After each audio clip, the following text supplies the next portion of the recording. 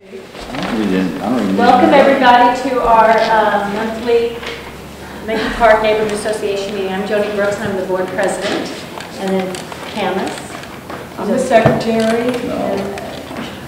Yes. I know, right? Come on, Stephen, say who you Oh, are. I'm Steve Amber, I'm the vice president. No, we don't have first try on the Mahncke Park board. Yeah. I don't have a title. Don't have a title.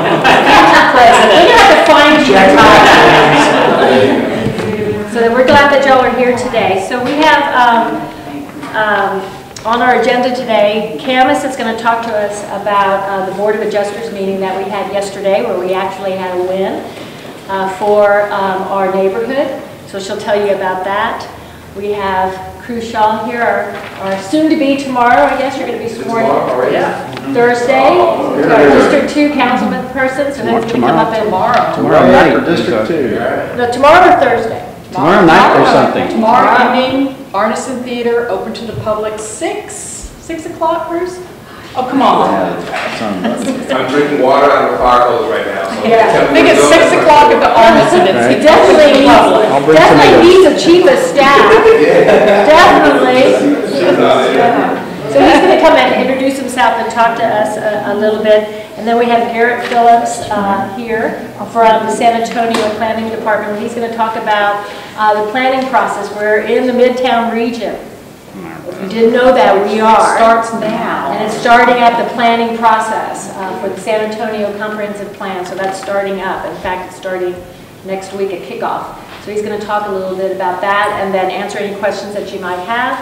And then we have Tom Crystal here. That's from the Brackenridge Conservation.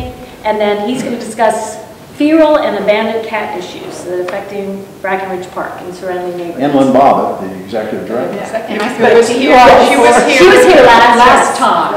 Y'all So we're following it. Yes. She's here to make sure I stay between the lines. That's right. Never happened. So on that, I'm going to turn it over to Camis. Okie dokie. Well, I wasn't really planning on talking, but Joni asked me to about 20 minutes ago. Maybe it was 2 hours ago. Anyway, so, but the point, there's been a lot of traffic on the webpage over the past couple of days about things that are upcoming, and wouldn't it be nice if somebody would go and tell those folks at the city how we need to have things happening in our neighborhoods. So I hope some of y'all have been contributing to that traffic or here. I know a couple of y'all are. So I wanted to tell you a little bit about some of the process, how things go, and in particular the Board of Adjusters. So we were present for, actually there were 2 cases at the Board of Adjusters that were from Mahncke Park. So there are a number of different boards. There's a zoning commission that makes decisions about how a particular property is zoned, and then the Board of Adjusters makes decisions about whether or not to grant variances. Our NCD, our Neighborhood Conservation District, is posted on our website. So anyone can go there and look and see what are the requirements for buildings, for fences, for whatever. There was an instance just yesterday, day before yesterday? Yesterday, I think. Yesterday. Of someone who'd noticed a fence going up near their property and said, hey, I don't think this fence meets criteria for the Neighborhood Conservation District, and took it upon themselves, very, very thoughtfully and rightly so, to contact the city and say, hey, we don't think this meets. And, and it did not. So we have a code compliance officer, Mike Udesti. Yeah, he's in charge of making sure that our NCD, he's with the city, he's in charge of making sure our NCD is being followed. So he goes and checks. Of course, he has to be alerted. Yeah, so anyone can alert him, anyone can write in, anyone can send to the city. This person wasn't quite sure where it went, sent it to several places, it found its way there. So if you see anything going on that you don't think meets the criteria, that's what you do. You contact Michael Udesti, and in this case, he put a stop work in, and that person now can go and ask for a variance if they want to do that. A similar thing that had happened, I guess, a couple of years ago in the house next to me, they put stucco up on it, which was not Per the NCD? Not per the NCD over the brick, and we got that stopped and they had to clean it off. So then if someone does want to do something that doesn't meet those criteria, they can go to the Board of Adjusters. There is, do any of you, however many of you live on the south side of Mahncke Park? So on Brackenridge, has anyone seen that big empty space that's going on Brackenridge? Okay, so PSW, which is a construction company that's also building homes in Alamo Heights on Harrison, so right the street that goes into Central Market, had purchased that property, and they did the right thing. They came to the board and said, hey, we want to create a set of townhomes here, and we have 33, and it's going to look like this, and what do you all think? And I said, gee, we'd really like to see a plan. So they came up with a plan, only the next time when the plan came, it had 38. And then they said, well, by the way, we're going to try and buy that tail end of Brackenridge and put some more up there. So then the plan became 45 2- and 3-story townhomes. When we looked at the plan, we saw some concerns with it. First off, those streets up there aren't narrow. Their comment was, well, it's all big monolithic apartments. And we said, that's one of the reasons, the one across the street from us, one of the reasons why we don't want to let this go unchecked, because that happened. And second of which is, yeah, there are families who have children who might like to be out walking in the streets, and if we want to add 45 times 2 or times 1.5 more cars in that area, that's something to think about. The plan had saved a beautiful green space right in the center of it, but it had buildings that were against our requirements. Some of them were much longer than they were allowed to be, and there were different things that were out of variance. So we worked with them as best as we could, and they said, okay, we're going to take this to the Board of Adjusters and request these variances. The first one was to decrease the distance behind the buildings to the property line, which in that case backed up with Fort Sam. Well, if Fort Sam doesn't care, we don't care. So we're not going to oppose that one. The second one, we have a rule that says that the parking has to be behind the facade, and they were having parking garages underneath so that they would be in front of the facade.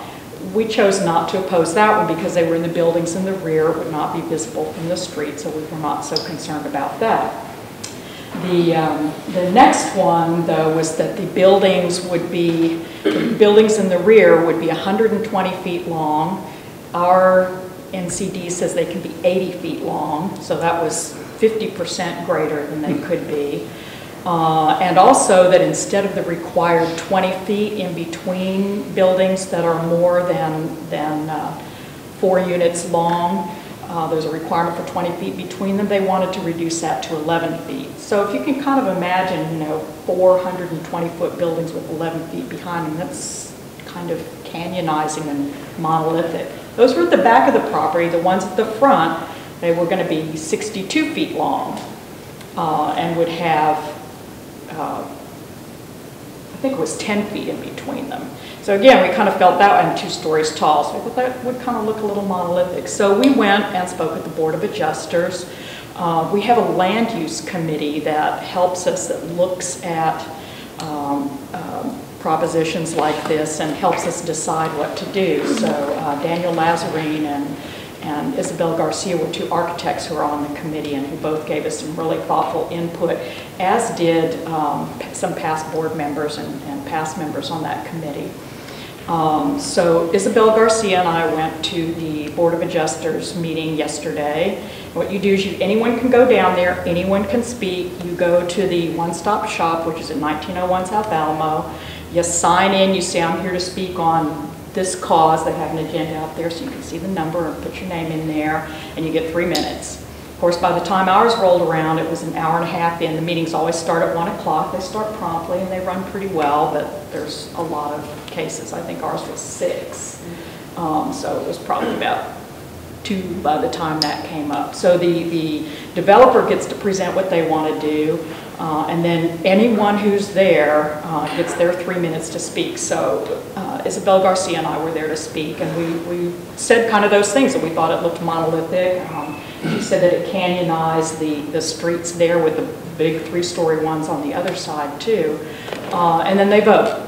you have to have 9 votes to prevail. The developer has to have 9 votes to get the variance, which I had not realized. I thought it was a 50-50. So they got the ones that we did not oppose, and then the ones that we opposed, we prevailed by a 7-4 and an 8-3 vote. So that was a positive outcome. They cannot build those buildings that close together. They cannot build them that length. We did not get an opportunity to talk with Mr. Corbell before he left because he kind of shot off to go and talk to his folks like a rocket, I think. And it didn't turn out the way that he wanted, but the point of it all was he came to talk to us, which we did, you know, we did tell them that he was present, he spoke to us. We just couldn't agree on these 2 things, and that was why it was there at the Board of Adjusters. So now they can either change it, work with the NCD, use the NCD requirements as upheld by the Board of Adjusters, or they can do something else. And that's really important. So I think the reason why Joanie wanted me to tell you all about that is, you know, I mean, I live here. I don't live on that end of town, but I don't want to see, I've been watching those apartments go up and I didn't want to see anymore. Any of y'all can go and speak and say your reasons why. I mean, the reasons I spoke about were more neighborhood. This was very inwardly oriented around a green space, so those people wouldn't have a whole lot of reason to come and be a part of our neighborhood. Not to mention that, you know, that I have concerns about people being able to age in place here in this neighborhood. Everyone's property values are going up so rapidly, kids being able to be safe, walking to school, and et cetera. So we put those things there, and that's what the Board of Adjusters decided. So anyone can do it. I would encourage you to, and they're posted online. They send us an email telling us what's coming up. Yeah, and the main thing too is that, you know, we all have to have eyes out there in our neighborhood. And even if you think 1%, 2% that something may be against the NCD, contact the board and we can tell you who to contact because we can't be out there seeing. So more and more, and then with Garrett coming up in a little bit to talk to us about planning, you know, we're in a hotbed of developers. Ground zero. Yeah, wanting to come in and scoop up and build, and density. We're talking about density, and we do have an NCD. Is it historic? No, it's not historic, but we do have some standards, and so it's really up to all of us to have our eyes out and then report it, so that we can keep our neighborhood, which reason that we all live here, right? Because we love this neighborhood. So. But thank you for going, Camis, and taking 3 hours of your day. Yeah, so let's have Mr. Shaw come on. Good evening, everyone. For those who don't know, my name is William Shaw, but people call me Cruz. Where does Cruz come from? Okay, I'll tell you. My mom's maiden name is Cruz. My mom raised me, so it's pretty much I tried to take my last name when I was a kid, but she wouldn't let me, so she's called me Cruz. She called me a different name, but we're not going to talk about it. But we were just elected as the councilman for District 2, so we swear in tomorrow. And it was a hard journey, but it was worth the effort. One thing that I want to make sure that we do as a district is bring the district back together again, because right now the district is very big. We can probably fit Washington, D.C. inside District 2. And we have probably, I would argue, the biggest or the most diverse district in the city. Economic, social, economic, ethnic. It's just we have a very diverse district. So I want to make sure we bring our district back together on the issues that we all have. I was a chairman of zoning, so I understand the procedure of zoning very well, and I want everyone here to understand the procedure. So I'm glad that planning is here today, because it can be a very complicated tool if you don't know how to read the language. But once you know how to read the language, it's very simple, and we need people involved. Our staff is going to come to you all for assistance. We're here to work for you all, and I brought some staff members. I want them to introduce themselves to you as well. But at the end of the day, you're our bosses, and so we need to hear from you. We're going to have a 48-hour turnaround time. Right? All right, cool. All right. Did you write that down? Yeah, 48-hour turnaround time. If we get a call or an email, we'll return that call or email within 48 hours. We may tell you we have to look into your question, but but we're going to acknowledge the fact that we received your email or your phone call. That's really huge. I practice law for a living, and that's an ethic violation for those who know, if I don't return a phone call. So that's just the way I run my office. I plan to run city councils the same way. I'm really excited. I'm really excited. I'm extremely tired because we won last Saturday. I don't even know. We have 10 days to get ready. So I'm hiring attorneys from my law office, getting my staff together, getting our office together, paperwork, meetings, more meetings. So everything is kind of happening very quickly. But at the end of the day, we're here to serve. We're here to serve. I want to bring up Ms. Berry. She's going to be my chief of staff. I'll give her a few minutes just so y'all know who she is when y'all see her in the district. Yes. Hi everyone. My name is Brencia. Like Councilman Shaw said, we are here to help you all. So please feel free to come talk to me as you see me. Give me your contact information, and we'll be sure to follow up on any issues that you may have. And I also wanted to let you all know, of course, the inauguration is tomorrow. It's at 6:30 at Arneson on the river. So please come and celebrate with us, celebrate our new councilman. And yeah, just come say hi, and we will work this together. And then, yeah, Jarvis Swallow. Jarvis Swallow has been in the district for quite some time. He's worked with Councilwoman Sheila McNeil as well as Councilperson Ivy Taylor. So he'll be our director of constituent services. So he's going to be out there in the field working, talking to folks, getting what's going on in our communities. The floor is yours. I guess, like I said, my name is Jarvis Swallow. Councilman kind of, my past experience, just most recently, I just came from the state. I worked for TYC, Juvenile Justice. But prior to that, I was a council aide for, I was over constituent services for Councilwoman Taylor when she was in the councilperson for District 2, and Sheila McNeil during her 2 terms as well. So, what's called, the councilman was able to talk me into coming back and working in the district. Yeah, I've been working in the district since '99, so it's it's really second nature. And just like we're just here to serve. Serving with juvenile offenders for the last 5 years, so we're kind of coming back, doing some community work. But thank you guys. Glad to have you. So like I said, we're still working on phones, emails, all that stuff. Once we get that, we'll get the information to you, so you'll have it. Office hours, all that kind of good stuff. Right now, like I said, it's very chaotic. Hopefully, this will settle down, Monday or Tuesday. But we're here to serve. That's our main purpose. We're here to serve. Any questions or anything, that's what we're here to answer. All right. All right. Thank you.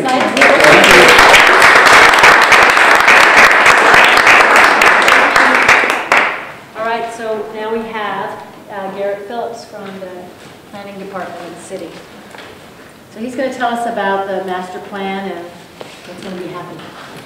Hi everybody, thanks for having me. My name is Garrett Phillips and I work for the City of San Antonio Planning Department, otherwise known as the Department of Planning and Community Development, if you like more words. We are the department that has worked with neighborhoods over the last couple of decades to create neighborhood plans. Mahncke Park updated theirs last, I think, in around 2001, 2003. And many other neighborhoods got to participate in that program, where people would come together, articulate their vision for the future, what kind of development should happen, and the planning department helped put that into a plan. More recently, in the last couple of years, we worked on the SA Tomorrow Comprehensive Plan, which was a bigger picture look at the entire city of San Antonio. Thinking about how we can take advantage of and grow in the right way, considering that families are growing and people are moving here to the tune of over 1 million people over the next 25 years or so, when you combine those two things. So that being a reality, how do we respond to that as a city as a whole? And so that plan was finished last year. Thousands of people participated and gave us ideas. And the plan is now online, and you can look at it. It's called the SA Tomorrow Comprehensive Plan. One of the outcomes of that plan was that it said, now the planning department is supposed to go out and make more detailed plans for smaller areas of the city again, because we couldn't get into all the detail that we needed to, looking at the whole city. It's just too big, over 500 square miles. So it's essentially saying, go back and with several neighborhoods at a time, think about some more detailed ideas for the future. Because now it's been a couple decades, in many cases, since a neighborhood has done a neighborhood plan. Many neighborhoods never even got to participate in that program and don't even have a plan. So the idea now is that we're working with several neighborhoods at a time to make new plans. And Mahncke Park is one of the neighborhoods that I'm going to be working with throughout this year to make a new plan. Mahncke Park, Westport Alliance, a small part of Government Hill near Broadway, Tobin Hill community, 5 Points, and a small neighborhood near Frederick. All together, we're going to work on a new plan for the future. And it will take about a year to complete. There's going to be technical analysis. Can I finish? And we will definitely do some questions afterwards. There's going to be technical analysis. There's going to be public participation, different kinds of public participation for different kinds of people that want to participate in different ways. Not everybody likes a meeting. Not everybody uses web pages. We need to have diverse ways of doing that kind of thing. We're about to start. We haven't started yet. Over the last couple of months, I've been out speaking with many people in the community, just starting to get to know the area myself in a preliminary sort of fashion. We're going to have an advisory team that we're calling a planning team. And it's going to have somebody from each neighborhood association board and somebody from one of several stakeholder organizations, like San Antonio College, for example, and Methodist Hospital. They're a large employer over at Tobin Hill. So that team is going to meet several times throughout the next year to advise us on how we're doing with the plan. So after doing a bunch of public participation, analysis, and planning team meetings, we will bring a plan to the Planning Commission and ultimately City Council asking for their approval, at which point it would become the new official plan for this area. The plan that you've already created, albeit somewhat older, has a lot of useful information probably, and we're going to ask you to tell us how useful it is and what in there is useful, and what you think is still really good information for us to be thinking about. We don't want to reinvent the wheel on that front. The plan, I'll tell you what's going to be inside of it. There'll be a land use plan, so it'll be a map with different colors categorizing what kinds of uses and development should happen in the future. It's a precursor to zoning, less specific than zoning. But zoning ultimately does get based on the land use map. We're going to have a transportation and mobility section where we try to prioritize the highest priority projects for the next 10 years or so. We're going to have a housing strategy, an economic development strategy, a parks open space section, and we're going to have a section on catalytic development sites. So those are the topics. It's a lot. It's still going to be somewhat broad. We're not going to be talking about every detail of every project. We're thinking comprehensively about all these things together for a pretty big area. So pretty soon we're going to have a web page posted where you can find information specific to this plan that we're going to work on together, including dates of meetings that we're going to have and other online participation opportunities. Right now, you can go to satomorrow.com to look at the citywide comprehensive plan and get a sense for why we're doing this and how this came to be. You're welcome to contact me, any of you, anytime throughout the coming year. My business cards are in the back, and I will be back to more neighborhood association meetings.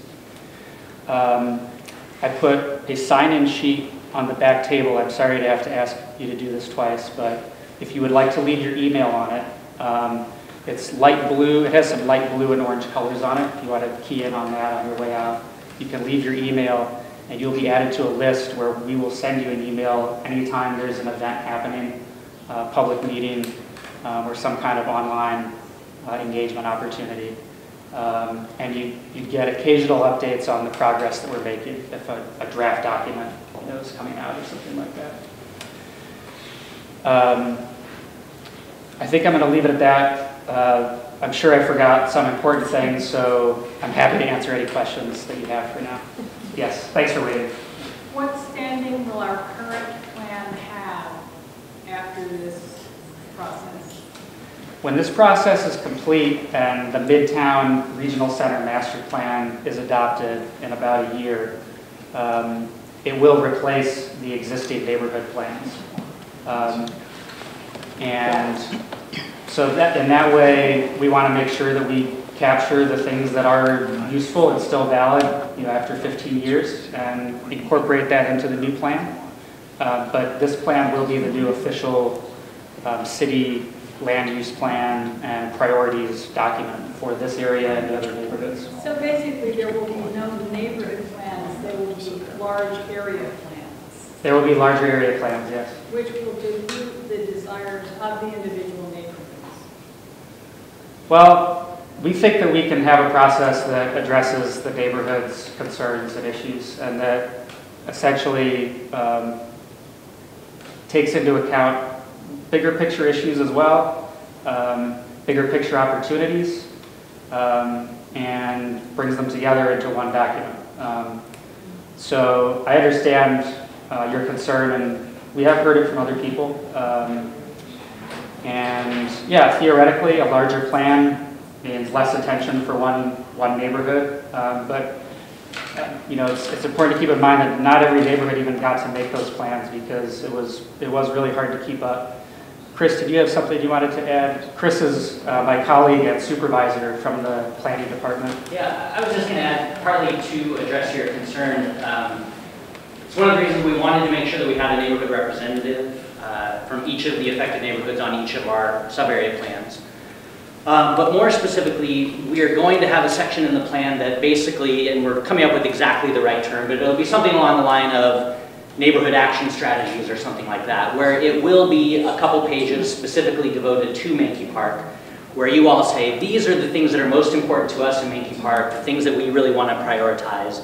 We'll do that for the other neighborhoods that Garrett mentioned, and then hopefully there's at least some synergy between those that we're going to kind of elevate at least some of those to be priorities or key investments for the entire Midtown area. So although the plan does replace the individual neighborhood plans so that we can do this more efficiently in the future, there will definitely be recognition of and acknowledgement of the priorities that are really crucial to each neighborhood.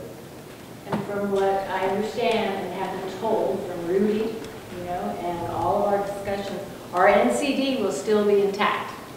Yes, this is not going to affect overlay districts.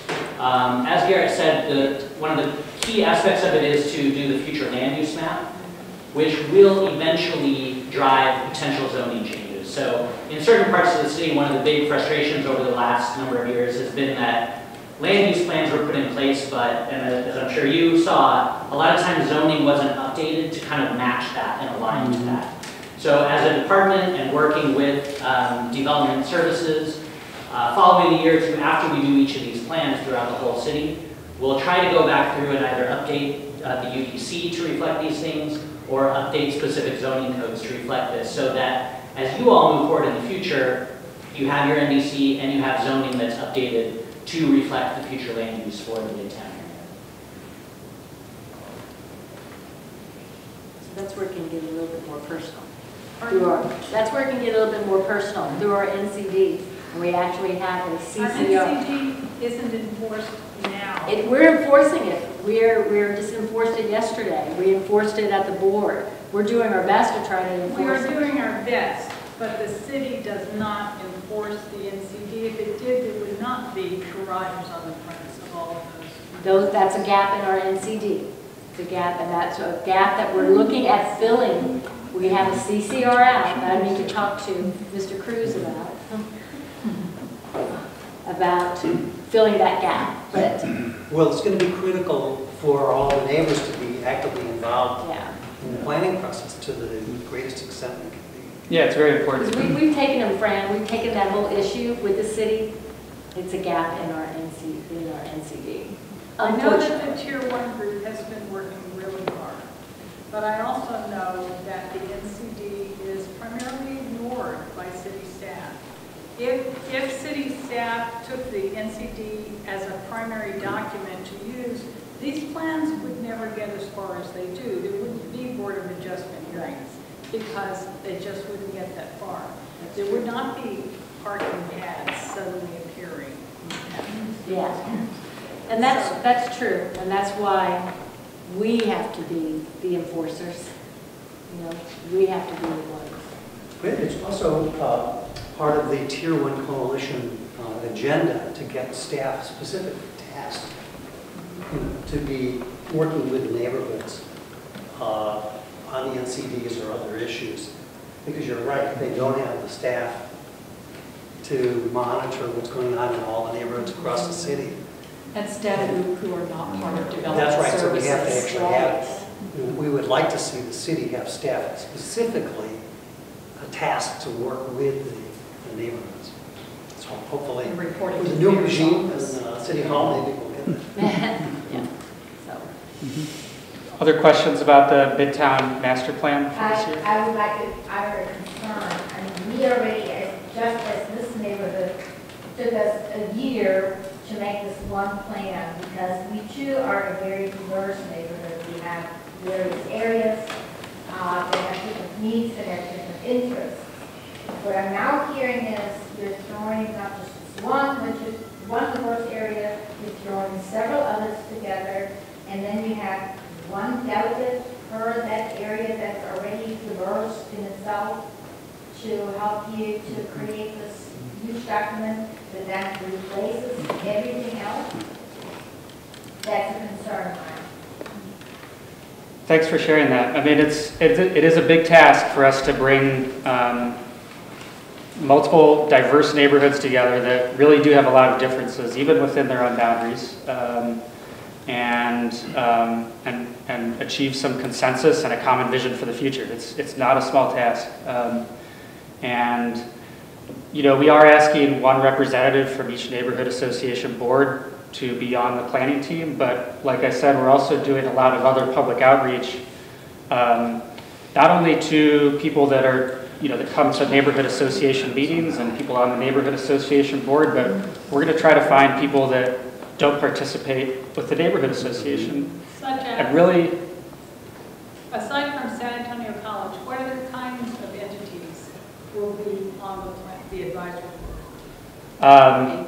so I heard two questions. We'll actually ask for your help to identify people maybe that aren't part of the neighborhood association that we should try to find and reach out to, and maybe even ideas for how to do that. Other people who are going to be on the planning team, until they finally confirm, it's not final, but San Antonio College, we've asked Methodist Hospital, University of the Incarnate Word, a couple of developers, Esperanza Peace and Justice Center, a small business owner on St. Mary's, a small business owner on Fred Road. Is AT&T going to No, we haven't asked them. What about any of the museums? We've asked the Whitty Museum and Brackenridge Park Conservancy.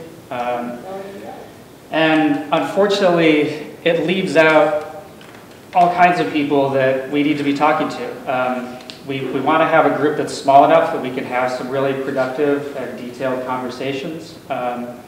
And to do that, not everybody can be on that team. That leaves a lot of people that we have to go out and speak with in interviews and phone calls and focus groups and make sure that we're communicating with them anyway. I'm concerned about the one person and how that one person is chosen. Is this going to be one of those things behind closed doors that nobody knows how that one person is chosen? And, you know, it seems to me that if there's one person chosen, that there needs to be a lot of transparency about that choosing process. I'm concerned because I see in our neighborhood that things pop up that don't have transparency where we understand how the choosing process happens.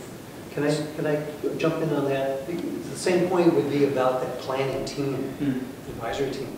That needs to be transparent. The operation of that team needs to be I transparent. just think we need to know how these things are selected and that it's not just 3 or 4 people who say that'd be a good person, that's the person we want. It feels like sometimes things get ramrodded a little bit in this neighborhood. So the SA Tomorrow Comprehensive Plan, of course, in the over 300 pages that it has, found some space to identify who's supposed to be on the planning team in some categories.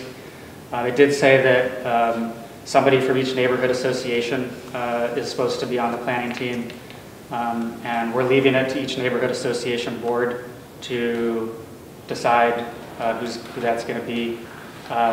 When it comes to other people on the planning team, it's in chapter 17. There's a few different categories of the kinds of organizations, large employers and the like, or large educational institutions that have some influence over the future and have plans already that we need to be aware of and thinking about how all of this stuff fits together. So that's essentially how it's chosen. The planning team meetings, we're hoping that your representative from the neighborhood can do some reporting back to you. I'm also available to come and speak with you on a regular basis, essentially, to update you on how the planning process is going. As much as you ask me to be here, I can be here. The only way that wouldn't work out is if another neighborhood meets on the exact same night. I will have to find some balance, for example, if they're asking me to come to all of their meetings too.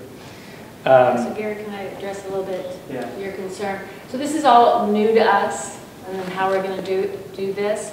But if anyone is wanting to be considered to be part of the planning team, email us. Because though we're going to have one person that's going to be a representative, that one person can't do it all. I mean, we're all like, who's that one person going to be? Because that's a full, almost like a full-time job. So, we're looking at how can we orchestrate this. There's going to have to be people behind that person that are going to take some of the load from that person to do the communicating out, because one person can't do it all. So, please contact us, and then, we'll be as transparent as we know. And also, if you want to be involved in helping choosing who that person is, contact us at the info email. Can that go into the newsletter? Can what go into the newsletter? Just that sign, that last thing you said, if anybody is interested in figuring out how that person will be identified. Okay. Sure, yeah. In a contact point. And we put into the newsletter before about all of this coming down, and about needing the people to participate. So we have done that and asked people to contact us, because it is going to be a big job. I want to thank Tier 1 for ensuring that there will be neighborhood representatives. I understand that y'all have a lot to do with placing neighborhood representatives on the committee, and I really appreciate the work that y'all have done. No, thank you. And you also mentioned that there are going to be more broad public update meetings. How often do you guys plan to do those? I think we're going to have 3 to 4 open house workshop type meetings, and look for the first one probably in August. But keep an eye out in general for our webpage. Please, in a few weeks, look out for it, and please add your name to the email list. If you follow us on Twitter or Instagram, or I think we're going to be doing Facebook and Nextdoor. These are also ways that we're going to be announcing meetings as well. What's the handle for the Twitter?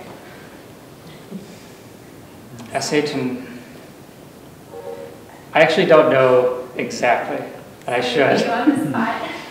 I think it should just be SA Tomorrow. I think it's SA Tomorrow 2040. SA Tomorrow 2040, okay. Yeah, I will text the person who knows right now. So please be involved. I look forward to hopefully seeing every one of you again, maybe multiple times in the coming year. It is important to participate and be aware and contribute to the plan. Well, thank you. Thank you for coming. Thank you.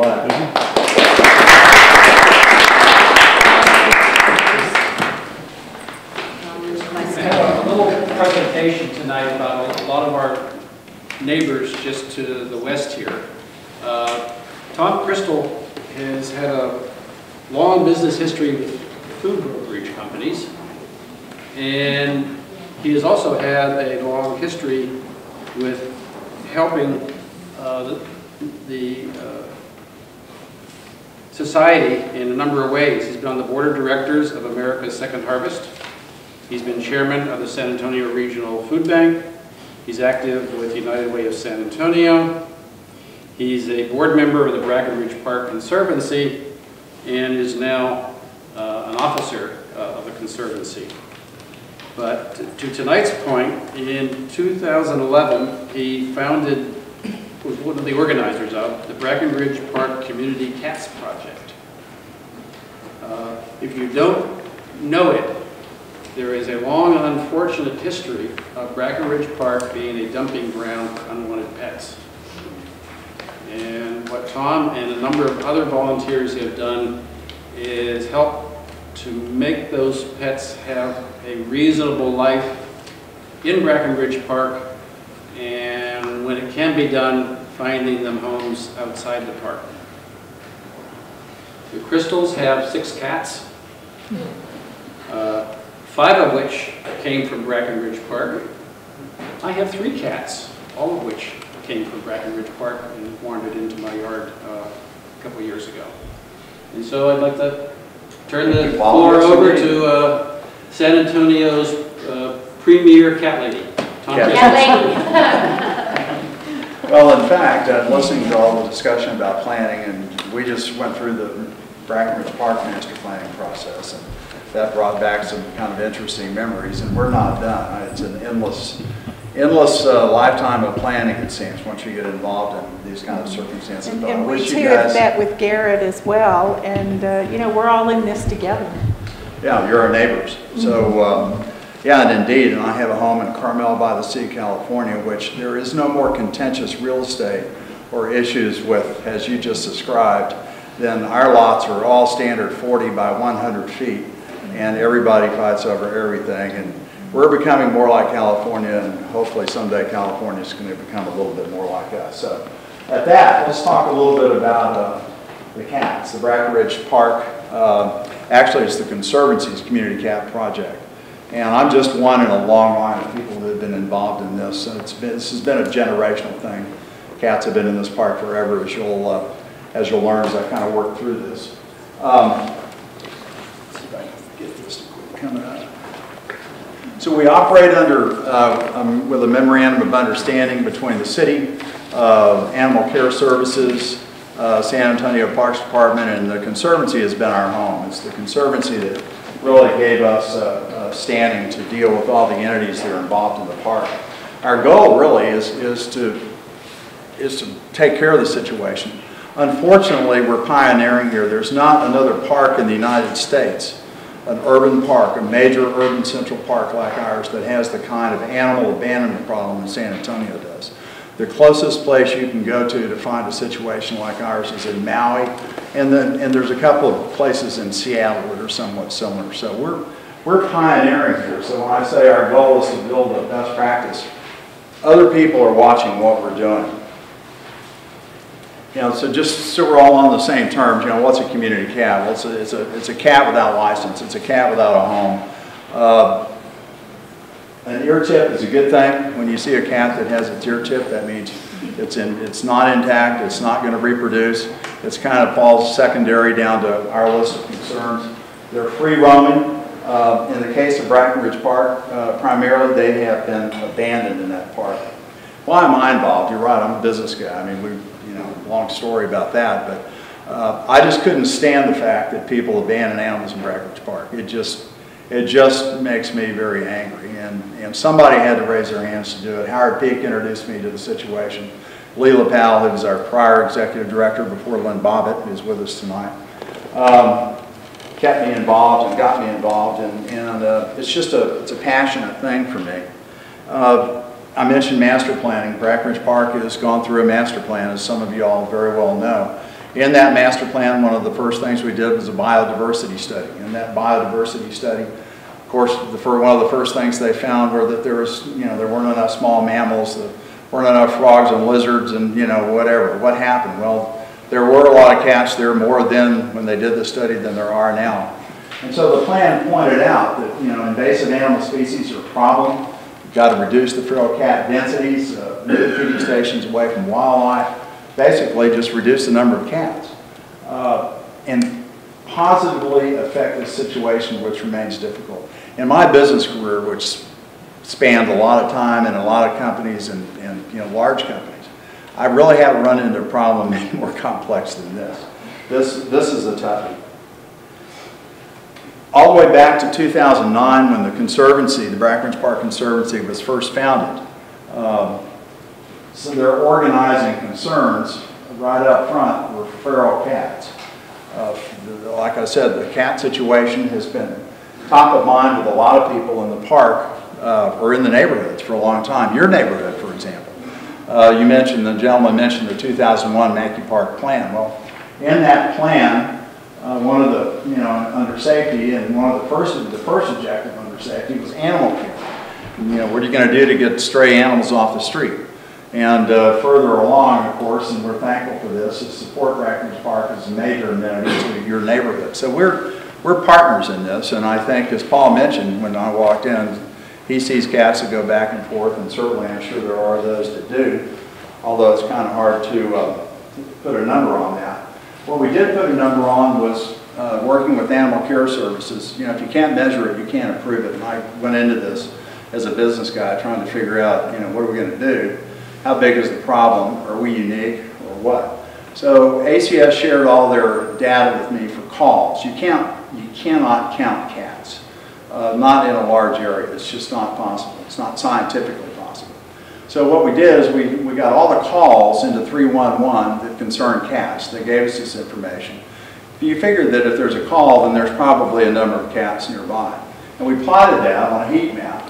And where that circle right there is basically the neighborhood, Mahncke Park, Brackenridge Park, River Road, Tobin Hill, etc. And you can see that the red spots are high density of calls, the highest density of calls. Can you see that? All right, you're going to turn off one of those lights, Cruz, maybe the first one, or somebody? Yeah, maybe that'll help a little bit. It's not a real easy chart to see. So that was citywide, and then when you narrow it down to the neighborhood, Brackenridge Park itself is not problematic in terms of public concern about the cats. No one really calls. The only calls that really showed up in Brackenridge Park were from pet shops and the Paul Jolly Center, where if someone was looking to adopt an animal and they were bitten or scratched, that has to be reported by law. Then there's the occasional cat that's hit, injured, whatever it calls in. But the park itself has not really seen the cats as a major safety concern. But if you look at your neighborhood over here, Mahncke Park, it's a high density deal. And this goes back to, this is when ACS first started this in 2011 to 2015 is when I did this.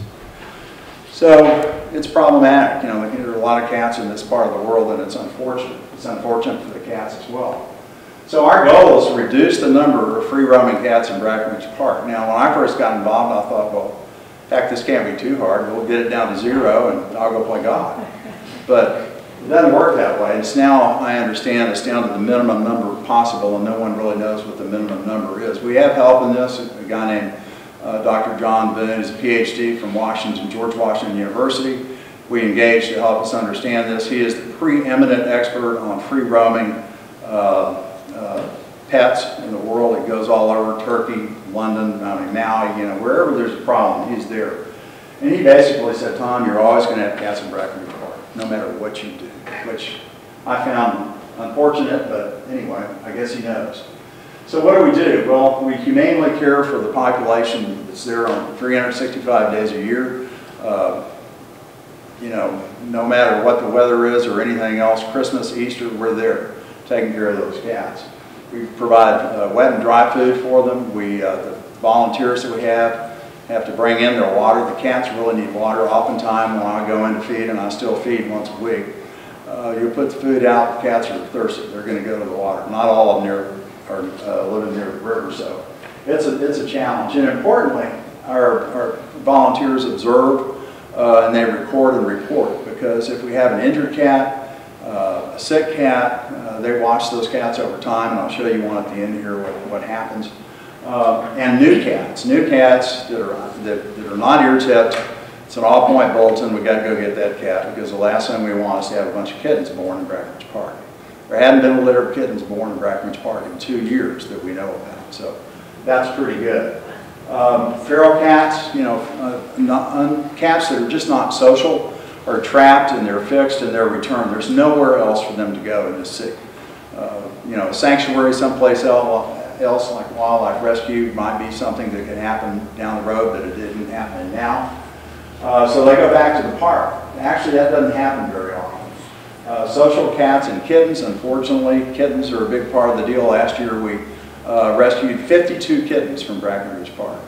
Had they been born, had we not been there to take care of them and remove them, had they grown up there, and you probably wouldn't be able to catch them all, but, you know, Brackenridge Park would soon become an attraction just to go see the cats, like some island in Japan.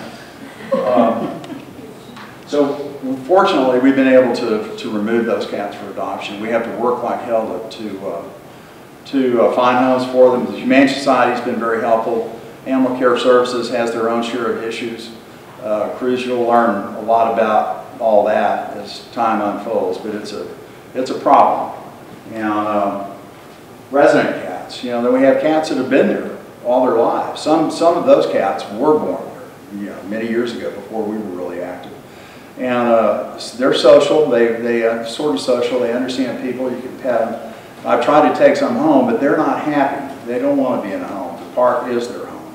So those cats are left there to live out their lives, which is only about 8 years. So the attrition rate is actually pretty high for cats in the park. All of our efforts are volunteer. We have about 20 people that volunteer to help us. We're always looking for volunteers. One handed that out. Basically, you show up, you know, I'll tell you how we divide it up. Bring your food in, bring your water in, clean the area up, check the cats out, and away you go. They're always greeting you. They're certainly happy to see you whenever you arrive. We have 12 active managed colonies in the park, and these locations have been there forever. I mean, why, I don't know, but you know, this is where people fed the cats and where they kind of consolidated. So we've broken up into the main park, in the tea gardens, and also the Augie's barbecue place, which is the hotbed for abandonment, unfortunately. So the tea gardens and Augie's are together are 48 cats. That's the highest number. And then Avenue A, which has actually seen a decrease over the years, as you'll see. So that's how we break it up. And then we have teams. We have 3 teams of volunteers. So there are volunteers in the main park, tea gardens, and then people that just take care of Avenue A.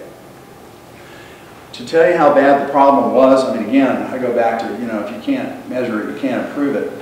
There were records that were first kept in 2000, starting in 2005 to 2009, when the situation was so bad that the Parks Department started to kill cats. Well, that got everybody's attention, and they changed their tune, decided that the best way to, this is when trap neuter return first started to come on the scene. So there was a mass trapping.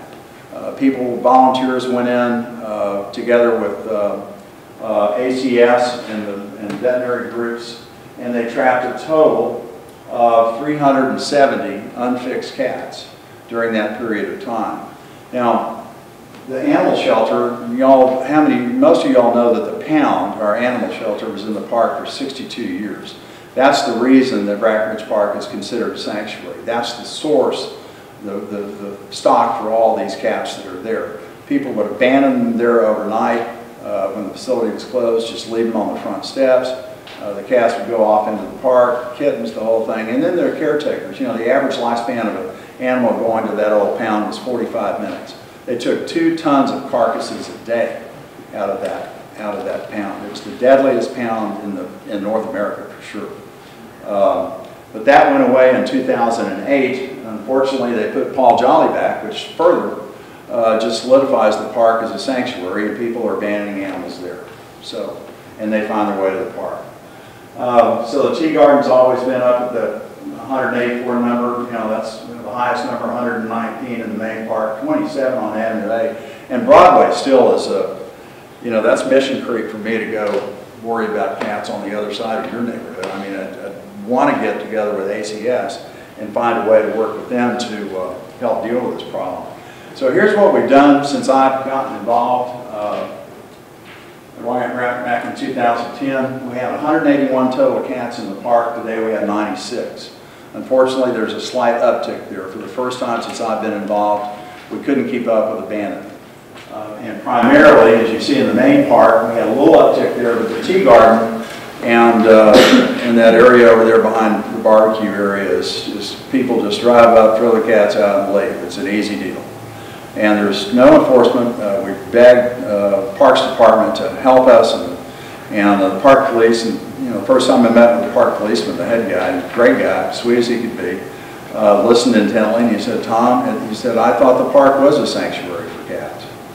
And it's just the way this has been ingrained in our culture in San Antonio. So we've done a good job, and I'm concerned about the fact that we aren't able to keep up with it. We talked about master planning. One of the things I worked hard on was to get this into the Brackenridge Park Master Plan. It is. Basically, let me see if I can. See if I make that a little better. I guess that's as good as it's going to get. Domesticated species population management. But anyway, you know, they're within this document. Hopefully, there's going to be a kernel of energy to help us deal with the abandonment problem, because that's really the crux of the matter. If it were just about population management right now, there'd probably be 20 cats in Brackenridge Park. The more we've done a great job on population management of the cats that are there, but abandonment and rehoming, we're just treading water right now. If we can just maintain the number that's there, that's probably a good thing. And why is all this happening? Well, the city went to no-kill. Went to no-kill, what, 2012 when Hardberger was there, his last deal, went to no-kill, which I'm certainly not against. I'm proud of San Antonio for what that means. However, it doesn't really mean that the cats are going to go find a home. It's a numbers game. The cats go in, they're ear-tipped, and as this states, as an alternative to euthanasia, the city can opt to sterilize, vaccinate, and return healthy stray shelter cats to the site of origin or the nomology. So, you know, the cats that we have now showing up in Brackenridge Park are all ear-tipped, for the most part, already. So they've come from some shelter someplace, and someone, perhaps a shelter or a colony caretaker in some other area, just is overwhelmed, can't stand it, and the cats end up in Brackenridge Park. We find them all the time. This is the best that I've been able to get from the city, and I don't blame the city. The city's got plenty to worry about, and this isn't high on their list. But the sign on the left was the old sign, and I jumped up and down and wanted a new sign. I wanted it to be more blunt, more explicit about don't abandon, and this is what I got. So next Tuesday, I'm meeting with ACS, and I'm hopeful to get some attention to what comes next. Because if I don't get some help, I'm going to quit doing it. It's ridiculous, the amount of time and energy that we spend on it. I'm sorry for the cats, but, you know, it's just, you can't swim upstream. Can't find City Hall. This is an example of, over by the zoo lot, when the freeze came in and the foliage died back, somebody had built a cat condominium complex over there, and what it was, somebody had abandoned animals, and the people that abandon animals often feel guilty about it, and they will come back and care for these animals, or try to, because we see random feeders all the time. And this guy, we ended up finding out who it was at one point, abandoned some cats there and built this little shelter and came back and fed them every day. Well, of course, the Parks Department hauled that off at some point. He was, you know, he was all up in the army, you know, but what can you do? But that's the kind of thing that happens in Brackenridge Park. And abandonment happens all the time. And we've actually caught this young lady abandoning a mama cat and 6 kittens. Nothing happened to her. You know, we had the license plate, we had her in it, we did all that kind of stuff, but because we didn't call 311, et cetera, et cetera, et cetera, you really couldn't prosecute. So, you know, how often this happens? Happens all the time. There's a cat abandoned in Brackenridge Park. It wouldn't surprise me if it was every day. This is what it's like to care for these cats, and especially to go in and trap them. I mean, I'm the head trapper. I'm one of the best cat trappers ever. And it's interesting. I mean, it's a challenge to go deep into the park and try and find these cats, especially kittens. And that's what it looks like when you go in there. That's my wife, and those are mosquitoes on her back going in to feed in that park. And that's what I have to wear when I go in deep into the park to go after an animal. I mean, it is not a hospitable place. So this is a good day in the office. That's our return on investment right there when we can capture all the kittens that we believe are there. So I'm just going to give you an example of what happens to an animal. Someone that's, for example, you know, was thinking that this would be a great thing to do. This cat was ear-tipped. I first saw it in January the 30th actually. And I knew it had not been there before. I know all the cats. And it was a very attractive animal, so I took a picture of it, and then I made a point of taking a picture of it periodically, or almost on every feeding trip. And as you can see, that cat has already started to look a little odd. And this is about 3 months later, and didn't look too good. It wasn't getting along. I mean, it was getting along with the cats. It was eating regularly, and then it showed up looking like that. And this is when I can't stand it. I got to go trap the cat. And you can't imagine how difficult it is to trap one cat out of a colony of, say, 20. That's the cat you want to go get. I mean, you can put live traps out all day long and everything, but anyway, I had to get that cat. And I did, and that's a drop trap that I have made for us. We have several of them, and that way you can, it's like Elmer Fudd. You prop it up, you've got a hinge on it, and you put food in there. You sit there with a string for as long as it takes till the right cat goes in there. You can catch 2 or 3 cats in there and ferret them out the door. So anyway, we caught this cat. We named it Libby. And you never know what you have when you get a cat from the park. You might think it's feral, as I thought this one was. And they're traumatized by that experience, especially if they're social animals. And so we get this cat back, and you know, I'm wearing gloves, and I don't really know what's going to happen. And that's what happened. The cat was just so relieved to be out of that environment in Brackenridge Park. Slept for I don't know how many days, ate like a horse. We decided it looked so bad. I mean, its hair was just so terrible. We decided to give it a bath, so we gave the cat a bath, and it took it pretty darn well. I was really surprised at that. If you've never given a cat a bath, I wouldn't necessarily recommend it. So this is Libby after her bath, and you can tell how gratified and happy that this cat was to have come out of that park. I mean, it's turned out to be a beautiful animal. Now she started to look back, look like her old self. And we have 3 foster cages, these large enclosures that we can put cats in. Volunteers, you know, just to observe them, or if they were, you know, coming back from surgery or whatever it may be. You know, last year we had 1,113 foster days of cats. The average stay is 20 days. The average cost per cat that we have in this situation is $264. And the Conservancy and myself have helped raise this money, grants from the Erie Foundation, and also from donations. This cat ended up finding a home, believe it or not. And this lady, can't remember how she saw it. You know, we post on everything. And she and her husband live in San Marcos. He's a PhD in piano from the University of Texas. They came and got Libby, so Libby hopefully will live happily ever after, not in Brackenridge Park. But for every cat like this that has a happy ending, I've buried a lot of my good friends in that park, dogs, owls. They just finally just give up, can't stand it, can't make it. So I would urge you to, if you have any interest at all in helping us, because I can't do this forever. I'm almost 70 with 2 hip replacements, so somebody else has to pick up the gauntlet and run with it at some point. So the more people we can get, the better off the cats will be. And as long as we keep doing our job, eventually the cats will be at a minimal population, and those that are there hopefully will at least be healthy. So anyway, thank you for your time. I appreciate it, and good luck with your plan too.